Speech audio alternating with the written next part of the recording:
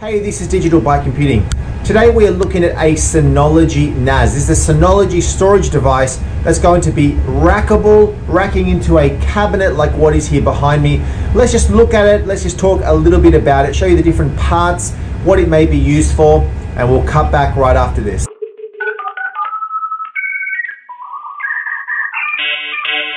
So here we got the unit. This is the Synology RS818RP Plus. This is what we call a NAS. This can be configured as a SAN or a NAS. We are going to be using, the purpose of this is going to be for a NAS, which essentially is just going to be a file storage device for storing some data. So you can configure this essentially the same as you would have a file server. So this device would commonly be used in an organization. You're going to rack this. You'll see that it's a rack mountable unit. We'll look into that in a little while.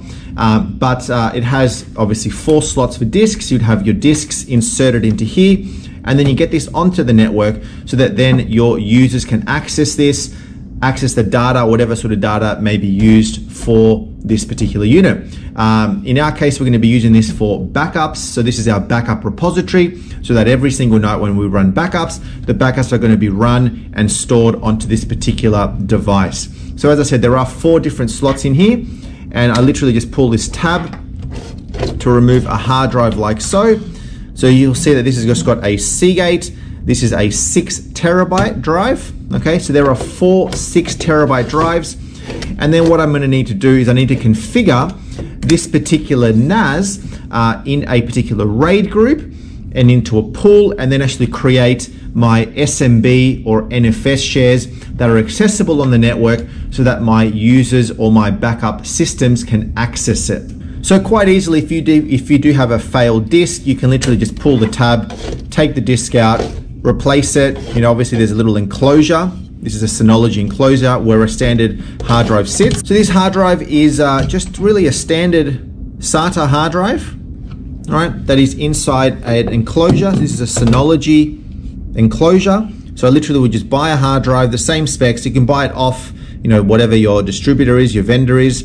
Buy the hard drive, slot it into here, into the case, and then I'm good to go. And then I can literally just insert the disk like so and just push it into place. Front of the unit has a few LEDs around the 4 hard drives to let me know, you know, if there's activity, the status, if there's a warning, if there's a failed disk, etc., etc. Of course, the unit itself, once it is configured, you can actually configure warnings and alerts so that it does send you alerts and warnings via emails, via a ticketing system, so that you do know if something has gone wrong. You can power the unit on if there's an alert, so if, you know, this is a particular color, letting you know that there's something wrong or not, and a little status light there as well, where I can check the status of the actual unit. So this particular unit is rackable. So what I mean by that is you wouldn't just buy this unit and just sit it inside a room as is. This is designed to fit into a server rack, so into a rack, into a cabinet that you'd have in some form of server room in a data center, where, you know, you've got a particular rail.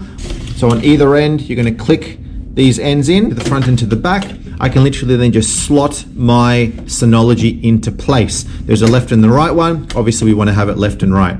The back of the unit is quite simple. So you see there are dual powers in this particular device. You obviously set up your devices to have dual powers. It's generally a good rule for any networking device in a cabinet, in an organization. Anything that's enterprise grade should have 2 for redundancy, for high availability. So I can easily just take one of these out. If one of them fail, for example, slot it out like so. There is the entire unit outside, making sure that it's facing the right way, and then you just slide it back into place.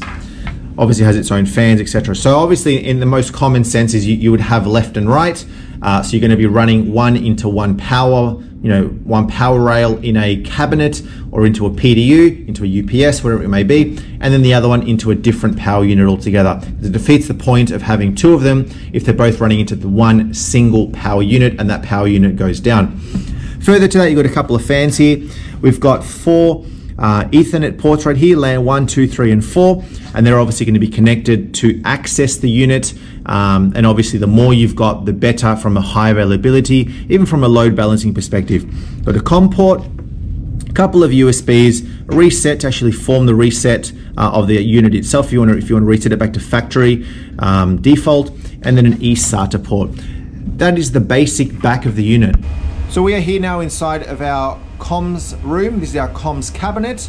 We are going to be racking the unit, and you'll see that I've just got a number of slots here. So essentially I'm going to attach the rails on the left and on the right, and then once that is in on the front and on the back of the unit, I can then slide my device in as normal, and then I'm good to go. I can then connect it. I can connect it into my particular switches, into my particular powers on my left and then right, and then get that on the network and go ahead and configure it and then use it. So here is an example of a device that is racked. So you've got the cabinet right here, you've got the rail that's hooked up into the cabinet, and then you've got the actual system itself, which is connected to the rail. You see the top, this is the actual unit itself, and then the rail runs all along the side here, and it's actually, you know, mounted into the actual side of the system, and then onto the front and now to the back. So most units will either be 2 RU or 1 RU or more, depending on how big it is. This particular unit, the example that we're looking at here, this is a 2 RU unit, so it's taking up 2 rack unit spaces. A 1 RU would essentially be half of that space, and you'll see that right here, it's actually going to be clicked into one spot, but is capable of taking up to the 2 RU. So obviously whenever you're racking one of these systems, you want to make sure that you've got enough capacity, enough storage space to be able to accommodate either the 1 RU or the 2 RU or larger space. The powers are going to be running, as I said, into either a left or into a right. Here we've got the left one, so all of my left powers are running into this side, and then my right running into my right side. And I guess what's helpful about here is I've got them color coordinated, blue and red, to let me know which one is left and which one is right. Unit racked. So we've got a standard LED, we've got a power right next to it to switch the unit on, and then some activities there across the 4 discs letting me know that everything is working as it should be. So you can really see right here that the back of the unit is, you know, halfway into the rack because it's not a full length device. There it is, cable from the back. We've just got one Ethernet running into it just for testing, but we'll obviously configure more than one from a redundancy perspective. And you see that it's just easily just clicked on the back of the rail here.